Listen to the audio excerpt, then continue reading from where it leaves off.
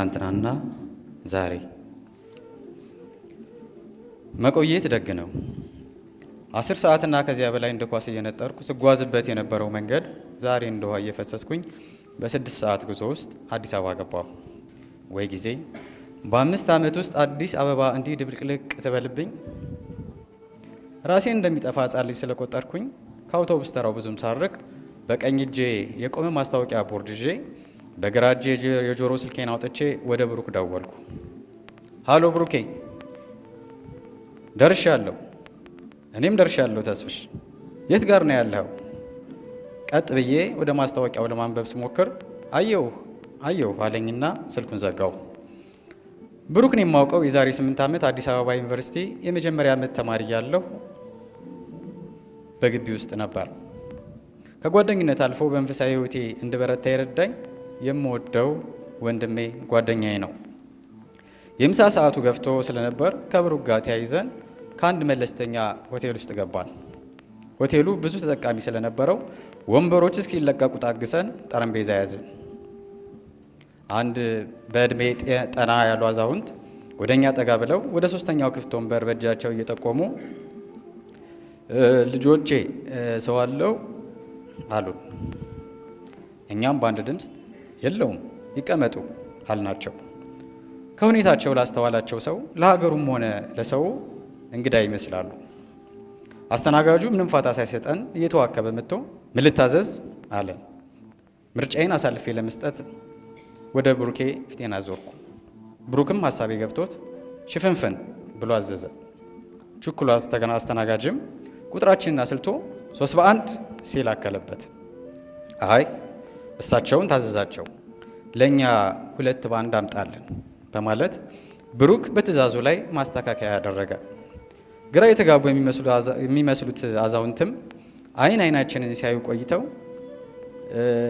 ለኔም እንደነሱ በማለት አዘዙ በሚገርም ፍጥነት ምግቡ ቀረበልን እኛ ባርከን ለመብላት ስንዘጋጅ አዛውንቱ ግን አትብገጽ ብለው የጀመሩትን ጸሎት ለኩሉ ዘስጋ ወለኩላ ዘነፍስ ከሚለው ቦታ ላይ አድርሰውት ነበር ድካሙም ረሃቡም በውስጤ እየተርመሰመሰ ስለነበር አዛውንቱን ትቼ በደረቅ እንጀራ ሽፍንፍን ብሎ ወደ መጣው ምግብ እጄን ሰነዘርኩኝ እጄና እንጀራው ከመገናኘቱ ቀልጥሞ ብቅ አለ አንዳች ነገር እንዳገኘው ሰው ክው ብዬ ደነገጥኩ ተከፍቶ የነበረው የምግብ ፍላጎቴ ጥቅም ሲል እጄን ሰብሰብ አድርጌ ወደ ኋላዬ ለጠጥ ብዬ ቁጭ አልኩ ብሩክ በሁኔታዬ ግራ እየተጋባ ምን ሆንክ አለ እርሱም እንደኔ እጆቹን እየሰበሰበ ጥያቄው ሌላ ጥያቄ ስለፈጠረብኝ ያለውበትን ጊዜ ማስላት ጀመርኩ የሰኔ ወር ከገባ 3ኛ ቀኑን ይዟል እርግጠኛ ነኝ የሐዋርያትን ጾም እየጾምኩ ነው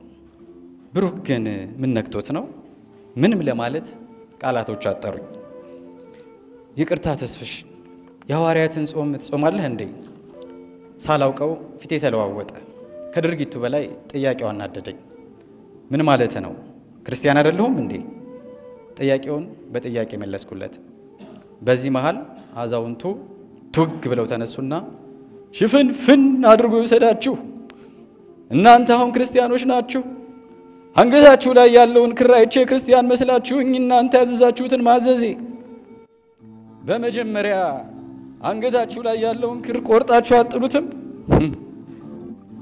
ወይ ግሩ ምን ያለ ሀገር ነው የክርስቲያን ምግብ ቤት ተብሎ በሐዋርያት ጾም ስጋ ይቀርባል ከጎን የነበረ አንድ ወጥምሻ ጎረምሳ ካጥንት ጋር የነበረ ትግሉን አቁሞ ላቡን በአንድ እጁ እየጠረገ በአንገቱ ላይ በሰንሰለት ታስሮ የነበረውን ትልቅ የብረት መስቀል እያሳየ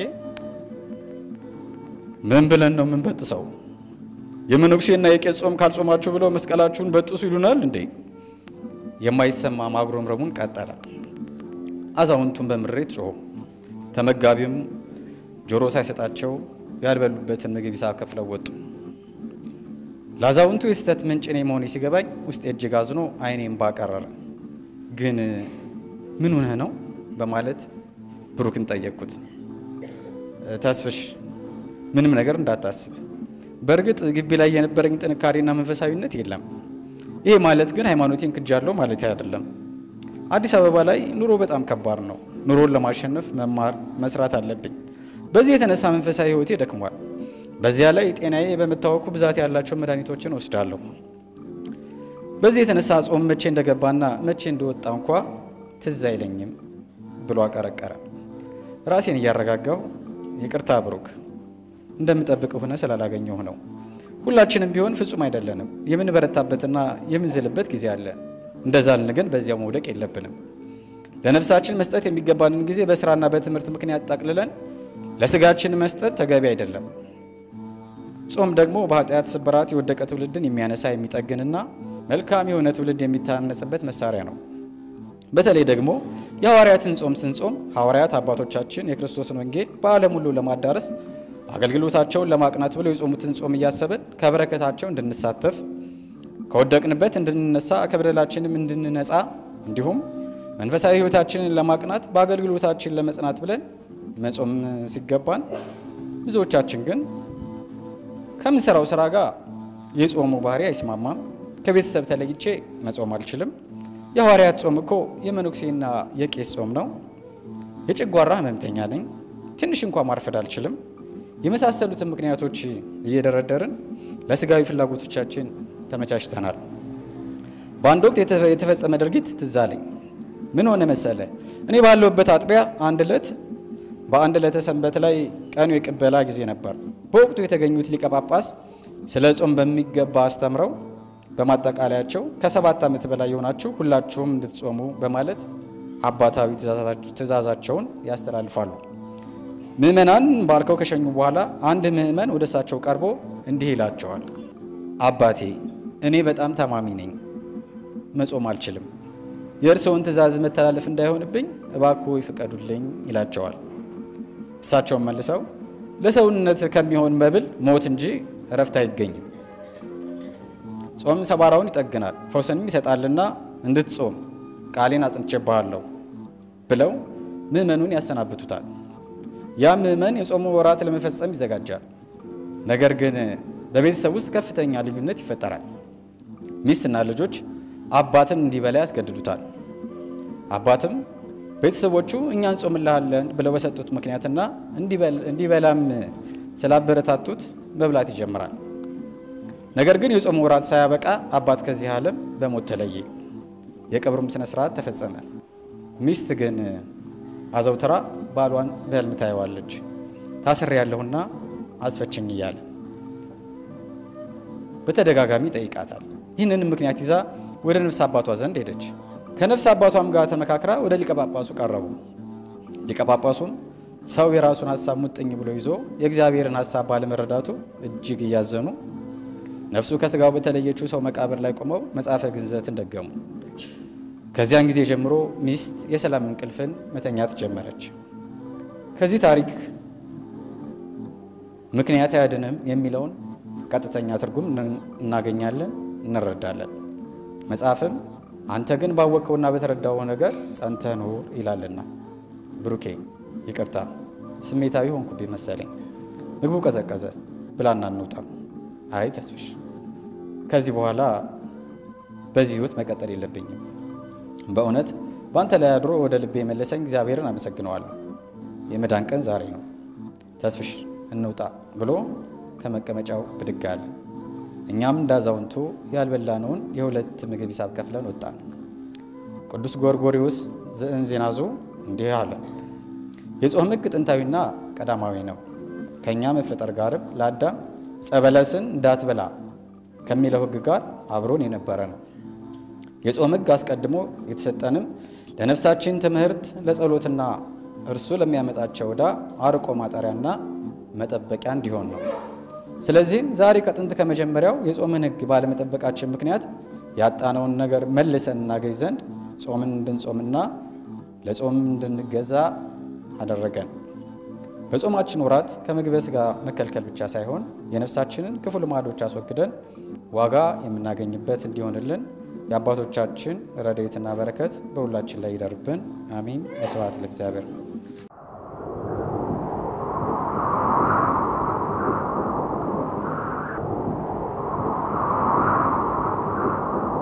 የሐዊረ ሕይወት መርሃ ግብራችን እንደተመለከታችሁት ነበር።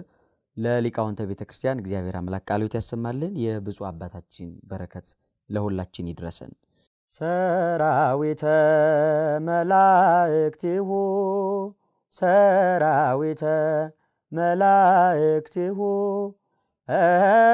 ለመዳኔ ዓለም ይቀውሙ ለመዳኔ ዓለም ይቀውሙ ለመዳኔ ዓለም ይቀውሙ ለመዳኔ ዓለም ይቀውሙ ሰራዊተ መላእክቲሁ ሰራዊተ መላእክቲሁ ለመዳኔ ዓለም ይቀውሙ ለመዳኔ ዓለም ይቀውሙ ለመዳኔ ዓለም ይቀውሙ ለመዳኔ ዓለም ይቀውሙ ከዚህ በመቀጠል በቅበተ እምነት አምዳችን ላይ ባለፉት 2 ተከታታይ ሳምንታት እየተዘጋጀ ለእናንተ የቀረቡት ነገረ ክርስቶስን በተመለከተ የተዘጋጀ መርሃ ግብራችን ዛሬ የክፍል 3 መርሃ ግብራችን ይቀጥላል ነብይ እግዚአብሔር ቅዱስ ዳዊት እንደተናገረው ወጥመድ ተሰበረ እኛም ዳን ብሎ በመዝሙር 123 ቁጥር 7 ላይ እንደተናገረው የድህነታችን ሁሉ መሰረት መድኃኒታችን ኢየሱስ ክርስቶስ ነው በነገረ ክርስቶስ ላይ የተዘጋጀ ክፍል 3 መርሃ ግብራችን ይቀጥላል አብረን እንከታተል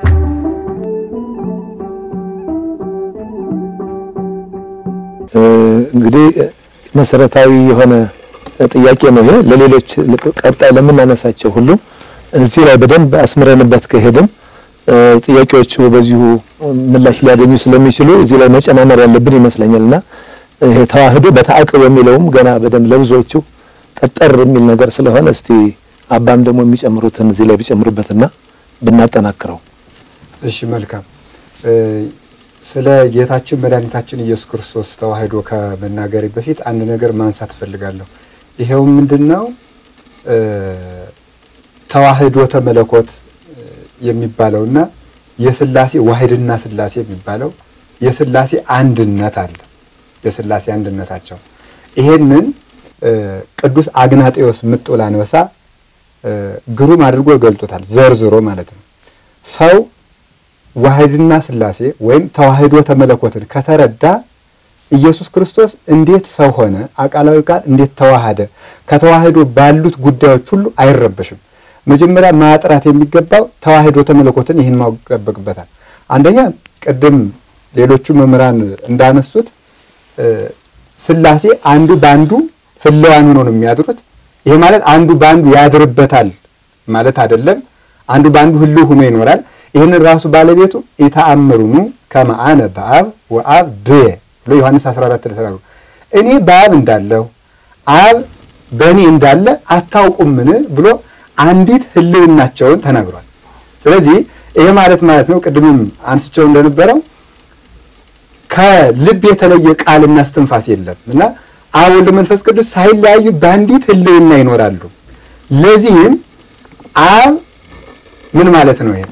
አብ ወልድን የወልድን ቃልነት ገንዘቡ ሳያደርግ የሚመክረው ምክር የለም፣ የሚፈጽመው ፍጻሜ የለም። ወልድም አብን ሊያብን ልብነት ገንዘብ ሳያደርግ የሚመክረው ምክር የለም፣ የሚፈጽመውም ፍጻሜ የለም። መንፈስ ቅዱስን አብን ልብ ሳያደርግ ወልድን ቃል ገንዘብ ሳያደርግ የሚፈጽመው ፍጻሜ የሚመከር ምክር የለም። ስለዚህ ነው አብ ወልድ ሲሰራ ያየውን ወልድ አብ ሲሰራ ያየውን ያሰራል እንጂ ከራሱ ምንም ሊያደርግ አይችልም ብሎ የተናገረው ይሄ ነው። የወልድ የብቻው ምክር የለውም፣ የአብ የብቻው ምክር የለውም፣ የመንፈስ ቅዱስ የብቻው ምክር የለውም። ምክራቸው አንዲት ናት።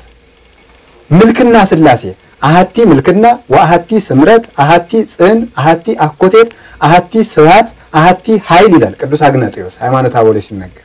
የሥላሴ አንደኛ ምልክናቸው አንዲት ናት። ምልክና ይሄ ምልክና የሚባለው ጌትነት ገዥነት ነው። አብ ወልድ መንፈስ ቅዱስ የተከፋፈለ ግዛት ቢኖራቸው ኑሮ ወይም ደግሞ ብዙ አማልክት ቢኖሩ ኑሮ የዚህ ዓለም መስማማቱ ወዴት ይገኝ ነበር? የትም አይገኝም ነበር። ስለዚህ ለዚህ ነው ቅዱስ አትናቴዎስ ቅዳሴው ላይ መሰንቆ ዘይቤ ሃይማኖት ኢቲም ተለብስዋ ሰማይት ብሎ የሚያነሳው ማለት ነው። ብዙ ህብረ አምሳል ብዙ አመል ያለው ዓለም ተስማምቶ መኖሩ ሥላሴ የማትከፈል አንዲት መንግስት ስላለቻቸው ነው። ይህንን ራሱ ጌታችን መድኃኒታችን ኢየሱስ ክርስቶስ ነግሮናል። ዮሐንስ ወንጌል ምዕራፍ 16 ቁጥር 15 ላይ ኩሉ ዘወል አቡ የዚአየ ውእቱ ብሏል። ለአባቴ የሆነው ሁሉ የኔ ነው። ለአባቴ ያለው ጌትነቱ ግዛቱ ሁሉ የኔ ነው። የተከፋፈለ ግዛት፣ የተከፋፈለ መፍጠር፣ የተከፋፈለ ምልክና የለንም። አንዲት መመለክ፣ አንዲት መግዛት፣ አንዲት ዓለም አለችን እንጂ ብሎ ተናግሯል። ይህንን ቅዱስ ባስልዮስ ሲናገር ሃይማኖተ አበው ላይ ለአብ የምንለውን ሁሉ ለወልድ ልንለው ይገባል ብሎ ይናገራል። ለአብ የምንለውን ሁሉ አብን ፈጣሪ ባልንበት አፋችን ወልድን መንፈስ ቅዱስን አብን እግዚእነ ወአምላክነ ባልንበት አንደበታችን መንፈስ ቅዱስን አብን መንፈስ ቅዱስን እግዚእነ ወአምላክነ በምንለው ሁሉንም ማለት አለብን። አንደበታችን አንዲት ናት። ይሄንን ኢትዮጵያዊ መፍቀሬ እግዝእትነ ድንግል ቅድስት ድንግል ማርያም የሚባለው ኢትዮጵያዊ ቄርሎስ አባ ጊዮርጊስ ሲናገር አልቦ ዘይብሎ አብ ለወልዱ ዘዚአየ ወዝ ዘወልድ ወዝ ዘመንፈስ ቅዱስ ወአልቦ ዘይብሎ ወልድ ዘዚአየ ወዝ ዘአብ ወዝ ዘመንፈስ ቅዱስ ወአልቦ ዘይብሎ መንፈስ ቅዱስ ለአብ ዘዚአየ ወዝ ዘወልድ ወዝ ዘዚአከ።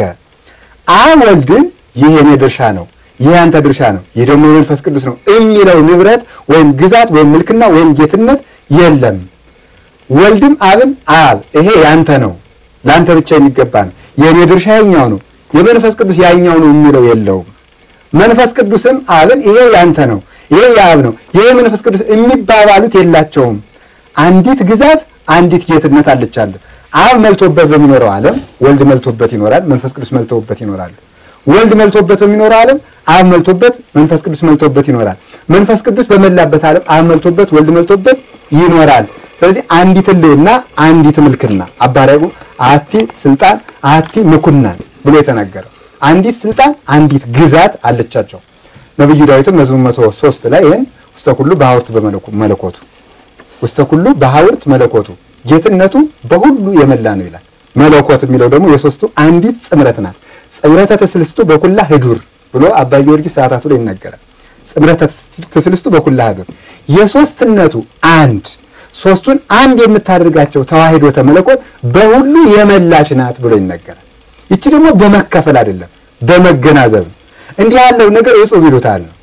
እንዲህ ያለው ነገር እጹብ ብሎ ነው የሚረዱት። ስንኳንስ የሥላሴን ነገር የፍጥረትን ነገር ቢሆን መረጃው ምንድነው ቢባል ሃይማኖት ነው። መዝሙር ልበ አምላክ ቅዱስ ዳዊት መዝሙር 33 ላይ አንድ የሚያስደንቅ ሁሉም ያስደንቃል በዚህ ርዕሰ ጉዳይ ላይ የሚገርም ነገር ተናግሯል። ወኩሉ ግብሩ በሃይማኖት ብሎ ተናግሯል። ወኩሉ ግብሩ በሃይማኖት የእግዚአብሔር ነገሩ ሁሉ ሃይማኖት ነው ይላል።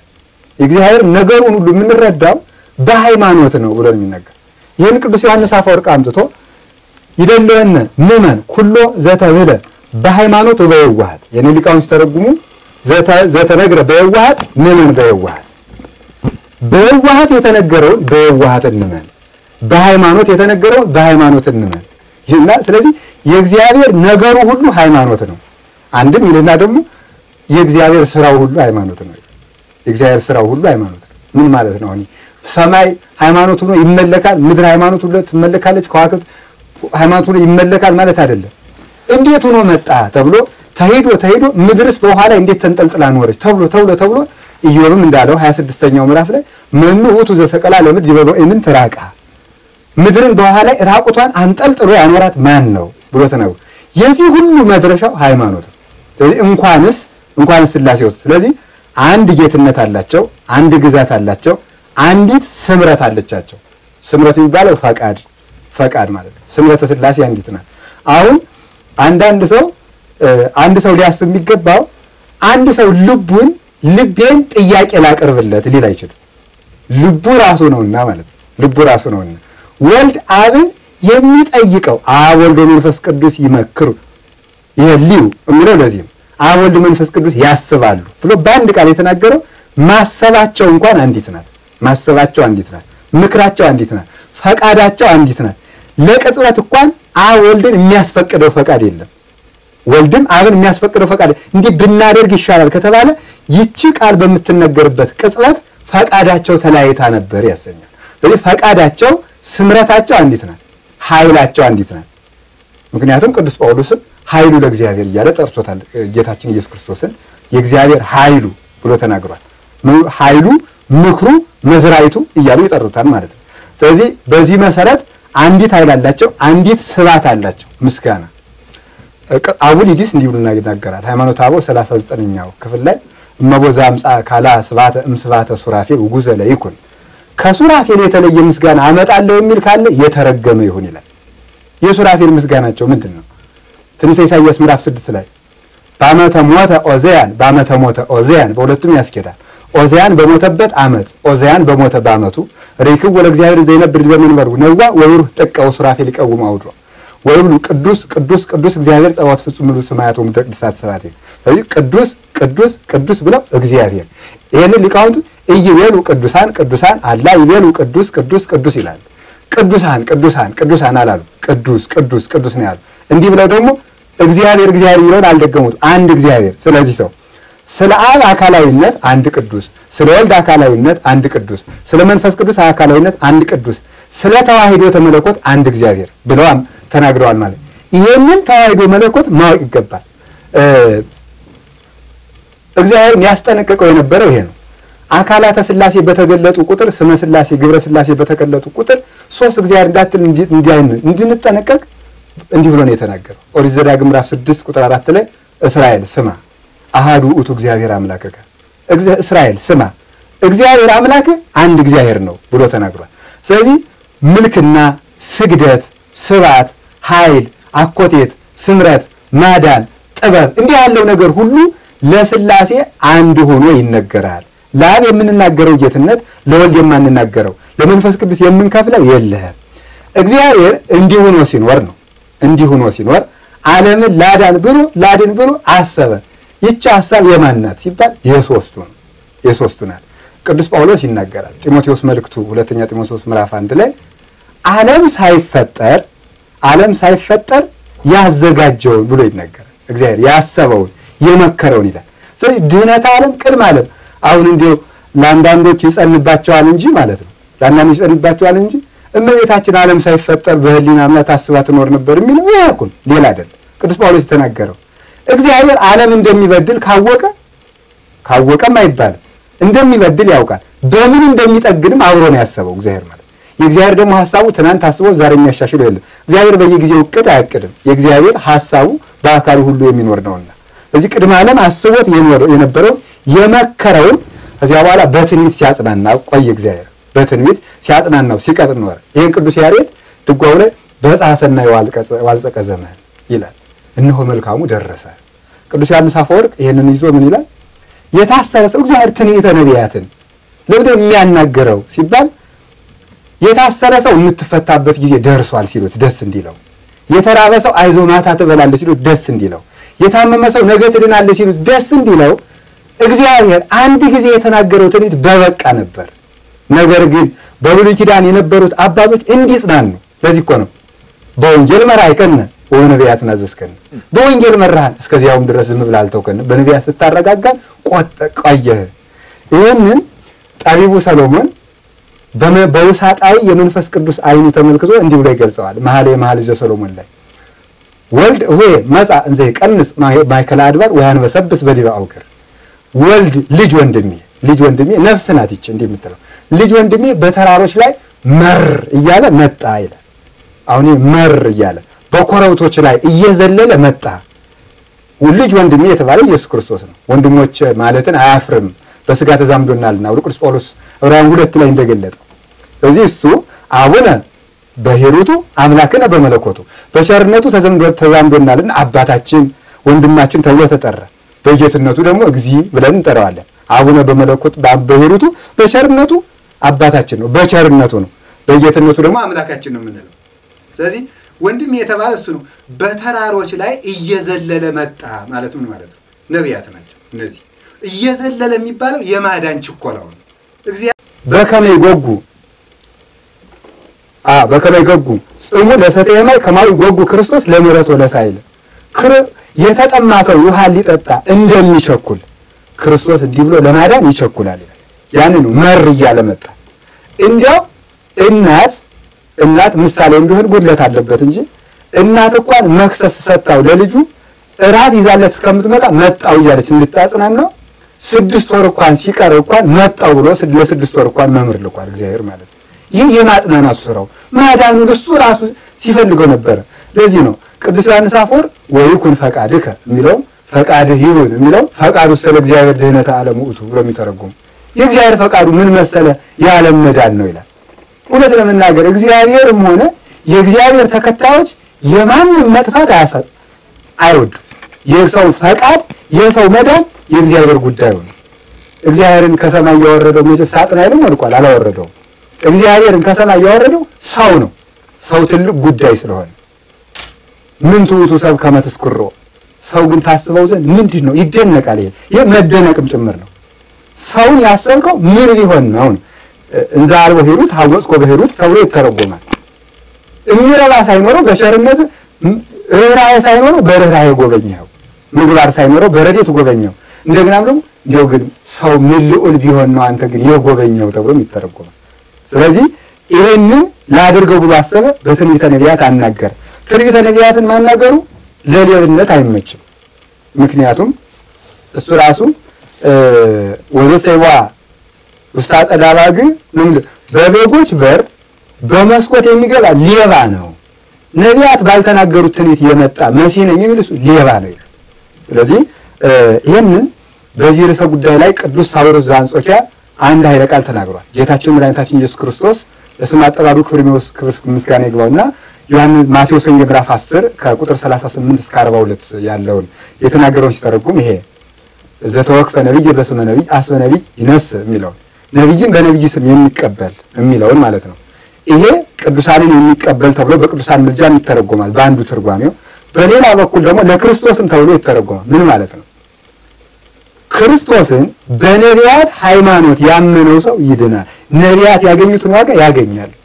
ክርስቶስን ነቢያት በተናገሩት ሃይማኖት ያመነው ሰው ካለ ነቢያት ከገቡበት ውሳጤ መንጦላይት ይገባል። ስለዚህ ማንም ሰው እየተነሳ ይህም ክርስቶስ ነኝ፣ ማንም ሰው የተነሳ መሲህ ነኝ፣ ማንም ሰው የተነሳ ኢየሱስ ነኝ እያለ እንዳይበጠብጥ ነቢያት የነቢያትን በር አስቀድሞ ከፈተ። በእነሱም አንደኛ ለማጽናናት፣ ሁለተኛ ሌላ እንደፈለገ ዘው ብሎ እንዳይገባ ይሄንን አድርጓል ማለት ነው። ስለዚህ ጌታችን መድኃኒታችን ኢየሱስ ክርስቶስ ወደዚህ ዓለም ሲመጣ ማን ነው የላከው?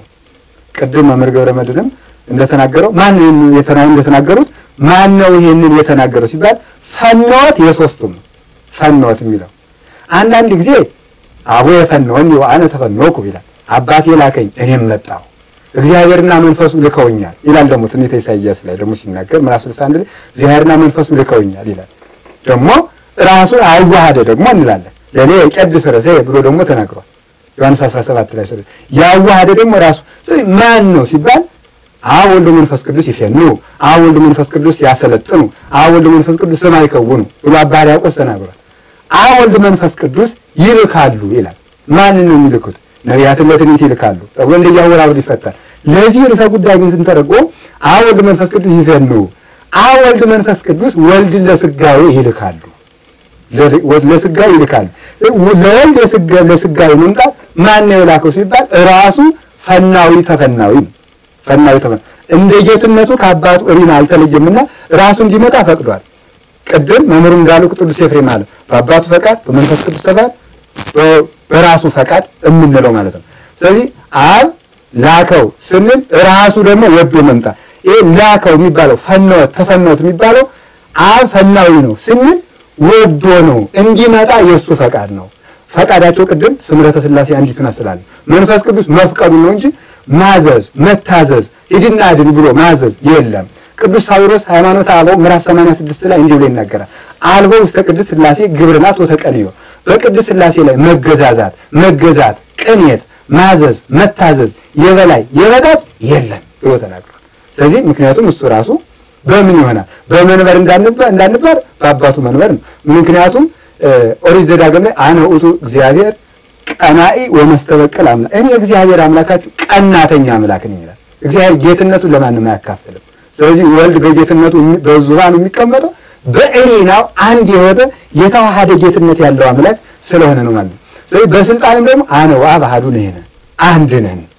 እንዲያው በእውነቱ ብዙ ሰው እንደፈለገ ይነጣጥለዋል እንጂ አሐዱ ውእቱ እግዚአብሔር አንድ እግዚአብሔር አለ አንድ ክርስቶስ አለ ብሎ ቅዱስ ጳውሎስ የተናገረው ይሄን ራሱ አንድ የሚለው ከአባቱ ጋር አንድ የሆነ ብሎ ነው ቅዱስ ቄርሎስ የሚተረጉመው ማለት አንድ የሆነ ሩይ ከኛም ጋር አንድ የሆነ ባህሪያችን ከአባቱም ጋር አንድ የሆነ ተብሎ የሚፈት አሐዱ እግዚአብሔር ቅዱስ አሐዱ አብ ቅዱስ አሐዱ ወልድ ቅዱስ አሐዱ ውእቱ መንፈስ ቅዱስ የሚለው ይሄን ነው ቅዳሴው ላይ አሐዱ አብ ቅዱስ አብ ነው ወልድን አይሆንም በስም ተለይቶ አባትነት ወደ ወልድነት ተለይቶ አይሆንም። ስለዚህ አብ ነው ወልድ ነው መንፈስ እንደገና ደግሞ አሐዱ አብ ቅዱስ አሐዱ ወልድ ቅዱስ አሐዱ መንፈስ ቅዱስ አብ ወልድ አብ ከወልድ ከመንፈስ ቅዱስ ጋር አንድ ጌትነት ነው ያለው ወልድም እንዲሁ መንፈስ ቅዱስ እንዲሁ ብለን አንድነትንም ሶስትነትንም በዚህች ቃል ነው የምንመሰክራት ማለት። ስለዚህ እንዲህ ብሎ በተፈናዊነት መጣ ሲመጣ ለድህነት ዓለም ሲመጣ የመጣበት ቅዱስ ጎርጎርዮስ ገልጦታል። ሰዎች በለመዱት የሚዳሰስ የሚጨበጥ አምላክ ለምደዋል። ስለዚህ አምላክን ዳሰው የመፈለግ የማየት የመረዳት የማምለክ ጥማት አድሮባቸው ነው እሺ ዳሱ ብሎ ይሄን ጥም ለመመለስ መጣ። ጨለማ ይሄ በጨለማ ቅድም መምህር ብርሃኑም እንደገለጹት በጨለማ ጊዜ ቁጥቋጦውም ጉቶውም ግንዱም ሰው እየመሰለ ያስደነግጣል። ፀሐይ ሲገለጥ ግንድነቱ ይገለጣል ቁጥቋጦነቱ ክርስቶስ ሲገለጥለት ወንዙም አምላክ ነኝ ተራራውም አምላክ ነኝ ሲል ቆይቷል። ክርስቶስ ሲገለጥ ባዶነቱ ተገልጧል። ባዶነትን ሊገለጥ ወጸግ በረየ ስብሐቲከ እንዳለ ቅዱስ ዳዊት ገጸ ምሕረትህን ሥላሴህን አንድነትህን አይቼ በስጋው ገልጣው እጠግባለሁ ስላለ ይሄን የፍጥረትን አምላክን የመፈለግ ጥማት ለማርካት ኢየሱስ ክርስቶስ ተገለጠ። በአዲስ ኪዳን ተገልጧል። ይሄንን ሲገለጥ ያደረገው ትንቢተ ኢሳይያስ ምዕራፍ 53 ቁጥር 8 ላይ እንዲህ ተብሎ ተነገረ። መኑ ያአምር ልደቱን ማን ሊያውቀው ይችላል ብሎ ተናግሯል። ልደቱን ማን ሊረዳው ይችላል? ሁለት ልደት አለው እንደምናውቀው ማለት ነው። የሃይማኖት መክብብም ይሄ ነው ማለት አንደኛ ቀዳማዊ ልደቱን ማን ሊረዳው ይችላል? አሁን ቀዳማዊ ልደቱን ሰው እንዴት አድርጎ ነው የሚያውቀው? ትንቢተ ኢሳይያስም ተነገረ። ሐዋርያት ሥራ ላይም አምጥተው ተናግረውታል። ልደቱን ማን ያውቀዋል ተብሎ ተነግሯል ብሎ ሐዋርያት ተናግረዋል። ልደቱን ማን ያውቀዋል? አሁን ሰው ቅዱስ ዮሐንስ አፈወርቅ ይሄን ይዞ ተናግሯል። ድርሳን አንደኛው ክፍል ላይ ዕብራውያንን በተረጉበት ድርሳኑ ወልድን እንደወለደ ብቻ ነው የምናውቀው፣ እንዴት እንደወለደው ግን አናውቅም ብሎ ይናገራል። እንደወለደው እናውቃለን፣ እንዴት እንደወለደው ግን አናውቅም ይላል። ይሄን አናውቅም። ስለዚህ እንደው የማይሆንልህን አትፈልግ ይላል። እንደውም ቅዱስ ዮሐንስ አፈወርቅ የማይሆንልህን አትፈልግ በአቅም ኑር ብሎ ነው የሚናገር። ኤራቅሊስም ተናግሯል። ልደተ አብ ወጻአተ መንፈስ ልደተ ወልድ ወጻአተ መንፈስ ቅዱስ እምአብ ኢይትነገር አላ ይትነከር የወልድ ከአብ መወለዱ የመንፈስ ቅዱስ መስረጹ ይደነቃል እንጂ አይታወቅም ነው የሚለው። አንደኛ ቀዳማዊ ልደቱ አይታወቅም እሱ እንደነገረን ብቻ። ምክንያቱም ትምህርታው ቧት የምንለው ይሄን ይወልደዋል አይቀድመውም ይህ ብሁተ ልደት የሚባለው ትምህርታው ቧት ላይ ይሄን ሐዋርያትን የገለጡት በልመስጧጋያ የልመስጧጋያ የሚሉት ስውር ትምህርት ማለት የተሰወረ ትምህርት ስውር ትምህርት መባለው ነው። ቅዱስ ጳውሎስ መሰክዱን ውጡ ትምህርት ነክዱን ውጡ ለህርቱማን ወለ ነፉቃል ብሎ ሁለተኛው ቆሮንቶስ ምዕራፍ 3 ላይ ተናግሮታል። እንዲሁ ትምህርታችን የተከደነ እንኳን ቢሆን የተከደነ የሚሆነው ለተከደነበት ነው ብሎ ተናግሯል። ለተከደነበት አይምሮ በኃጢአት በጉስቁልና በምድራዊ ሐሳብ በስጋው በደማሰብ ለተከደነበት የተከደነ ነው ለተገለጡት የተገለጠ ነው ስለዚህ ለተገለጡት የተገለጠ ነው ለእግዚአብሔር ግልጽ ለሆኑ ማለት ስራቸው የተገለጠ ብርሃን መጻ ውስጥ ዓለም አብደረሰብ ጽልመተን ብርሃን እስመው ምግባር እስመው ሁሉ ዘእኩይ ምግባር ይጸል ብርሃን ወይመጽ ብርሃን ከመይት ከሰጠው ምግባር እስመ እኩይ ውእቱ ብሎ ባለቤቱ የገለጠው ማለት ክፉ ሰው ጨለማን ይወዳል ወደ ብርሃን አይመጣም ክፉ ስራው እንዳይገለጥበት ተብሎ እንደተነገረ ማለት ነው ዮሐንስ ወንጌል ምዕራፍ 3 ላይ ስለዚህ ጌታችን መድኃኒታችን ኢየሱስ ክርስቶስ ሲመጣ ልደቱ አይታወቅም ያኛው ልደት አይታወቅም ይሄኛው ልደትም አይታወቅም ሰው አለ እማብ አይህአ ነው የሚሉት ካብሪና ሆኖ ዓለም ተመለከተው ሲጎዳ ባየው ጊዜ በያይምሮ ጀጋይ ለሞት ተቀኒ ጀጋይ ሳይኖርበት ለሞት እንዲገዛ ሆነ እሺ በጎ ሁሉ መጣ ይልና ፈጭዶ ይፈውስ ተዝምደሰብ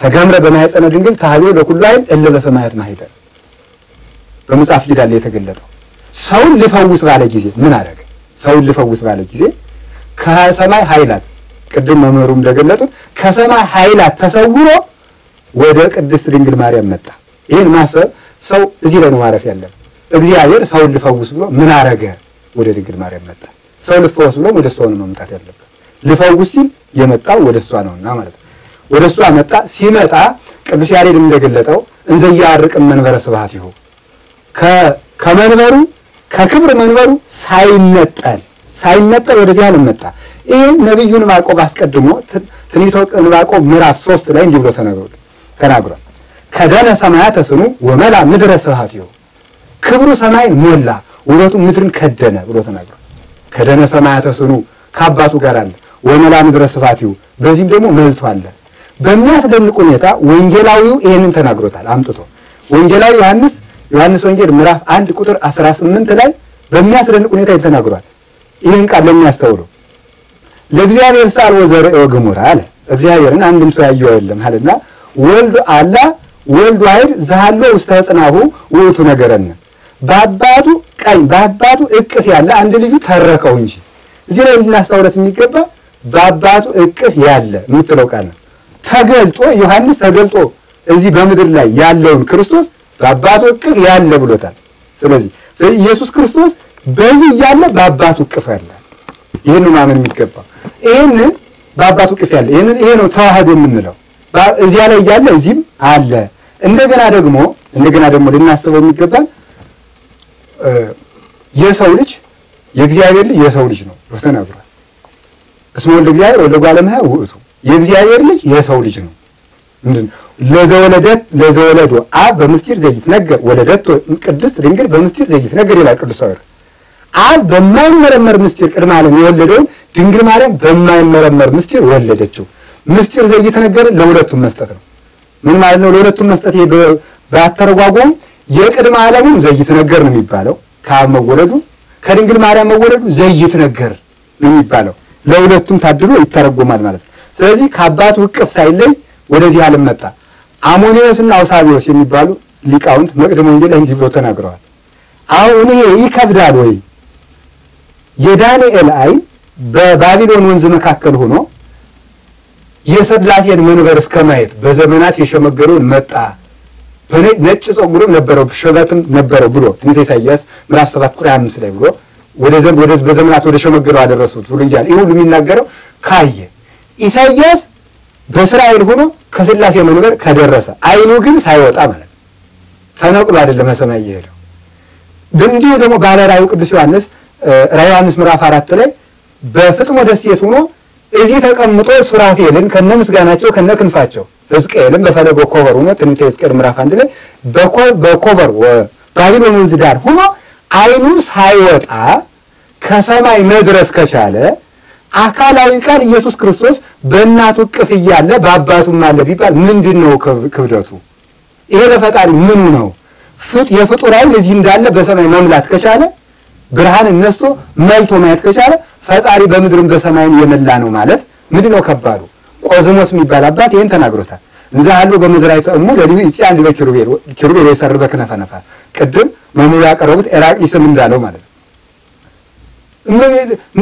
መላእክት የገረማቸው የደነቃቸው ይሄ ነው እዚህ ላይ አዩት ያ አምላካችን ነው በሰማይ ነው የምናውቀው አሉ ሄዱ አዩት እዚያም አገኙት ስብሐት ለእግዚአብሔር በሰማያት አሉ እዚህም አለ ወሰላም በምድር አሉ በሁሉም መምላት ለሚችለው ጌትነቱ ለዚህ ምስጋና አቅርበዋል ማለት ነው ስለዚህ እዚህ ላይ ምናስበው ነገር አላጎደለው አልቀነሰው ከአባቱ እሪና ሳይለይ ከቅድስት ድንግል ማርያም ንጽህናዋን አይቶ መቼስ አባ ጊዮርጊስ ይናገራል መጽሐፈ ምስጢር ላይ ለጽኑ ሸክም ጽኑ ጉልበት ያስፈልጋል ይላል ጽኑ ሸክምን ለመሸከም ጽኑ ጉልበት ያስፈልጋል እግዚአብሔር ለመሸከም የሚያበቃው ደግሞ የንጽህና ጉልበት ነው ሌላ ጉልበት አይደለም ስለዚህ እመቤታችን እግዚአብሔርን ለመሸከም ተመልከቱ ጾረቶ እንዘውቱ ይጸውራ እሱ የሚሸከማቱን አሳለ እሷ ደግሞ ተሸከመችው ያስደናቂ ነው ስለዚህ ይሄንን ለመሸከም ያበቃም የንጽህና የንጽህና ጉልበት አምላክን ለመሸከም አበቃት እንዲህ ያለው ነገር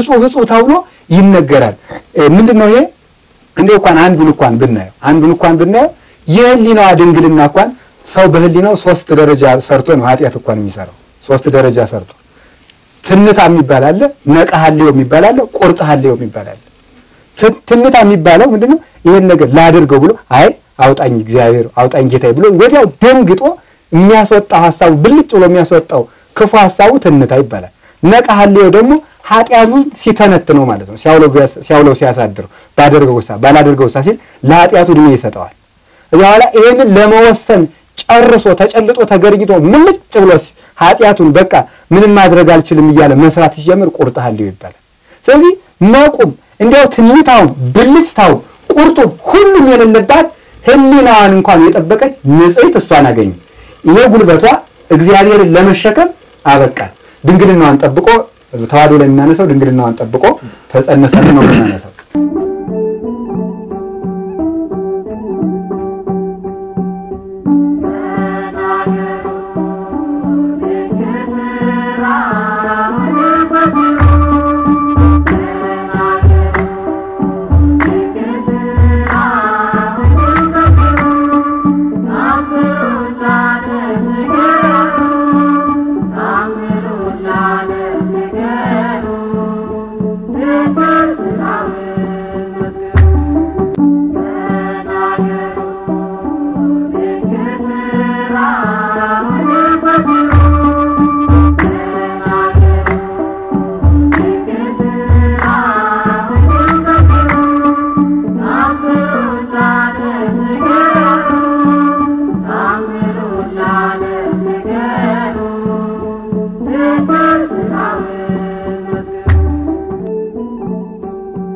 በመላው ዓለም የምትገኙ የማህበረ ቅዱሳን የቴሌቪዥን መርሃ ግብር ተከታታዮቻችን ለዛሬ ያዘጋጀንላችሁ መርሃ ግብራችን የተመለከታችሁትን ይመስል ነበር በሳምንት በሌላ መርሃ ግብር እንገናኛለን ለዛሬ ያዘጋጀነው ይሄንን ይመስላል አስተያየት መልእክት ካላችሁ በፌስቡክ ገጾቻችን በኢሜል አድራሾቻችን እንዲሁም በስራ ሰዓት በአካል በመገኘት ልታደርሱን ትችላላችሁ እስካሁን የነበረን መርሃ ግብር ይሄን ይመስል ነበር የእግዚአብሔር ቸርነት የእመቤታችን የቅድስት ድንግል ማርያም አማላጅነት የቅዱሳኑ ተራዳኢነት አይለየን ሰላም